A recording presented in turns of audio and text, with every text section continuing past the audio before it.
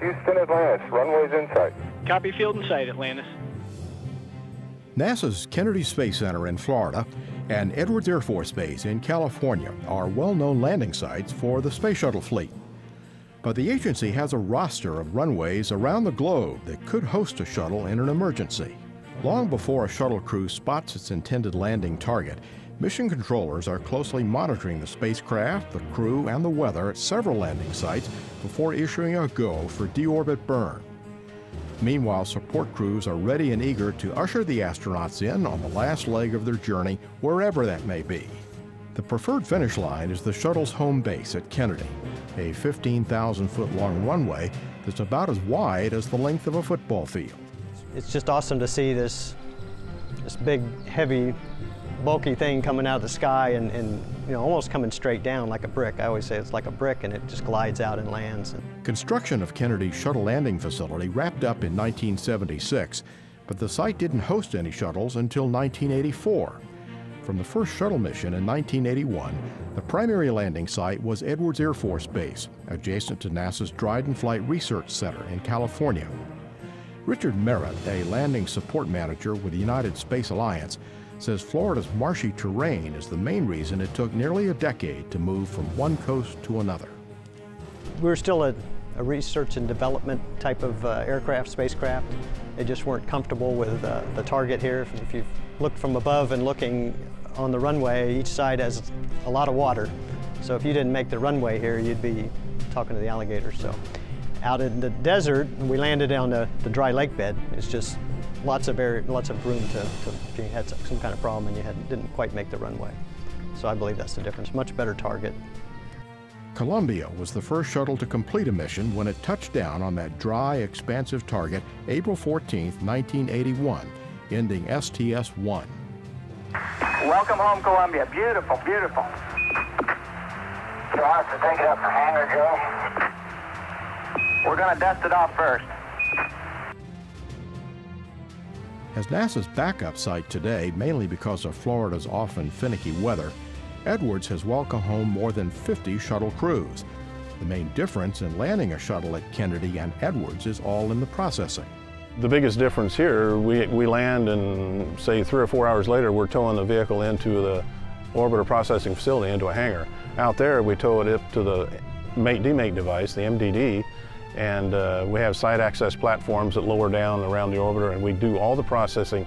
It takes us 7 days from landing to being ready to ferry after we attach the tail cone and back out and everything. It takes us 7.5 days to do that. So it's all done out in the elements, and we have had rain and hail and lightning, all those elements to work around out there at Dryden.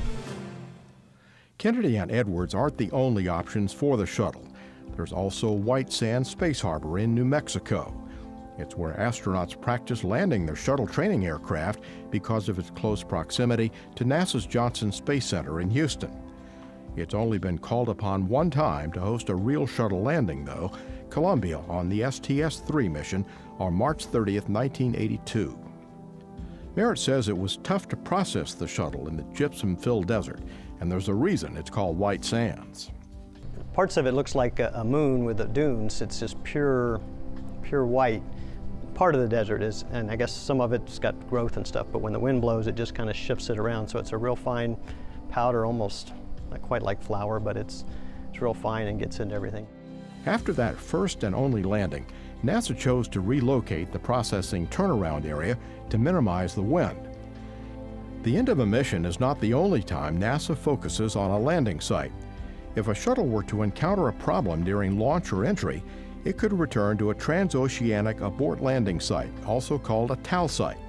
There are 2 in Spain and 1 in southern France. Other countries that once hosted TAL sites include the Republic of the Gambia, Senegal, and Morocco. This reminds me of the site we used to have in Bangalore, Morocco. It was a landing strip out in the middle of the desert with a tower and very little else. And we built a building there, and we used that for missions all the way up until the early 2000s when we closed that site and opened up Istres, France. Glenn Lockwood flies out to a TAL site before every launch and says even if it's a perfect day in Florida, bad weather elsewhere could be a showstopper.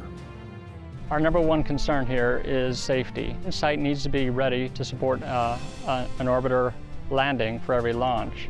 That's why we augment 3 TAL sites, because weather sometimes eliminates 1, perhaps 2 sites, sometimes all 3 TAL sites. If all 3 TAL sites are down because of weather, then we cannot launch.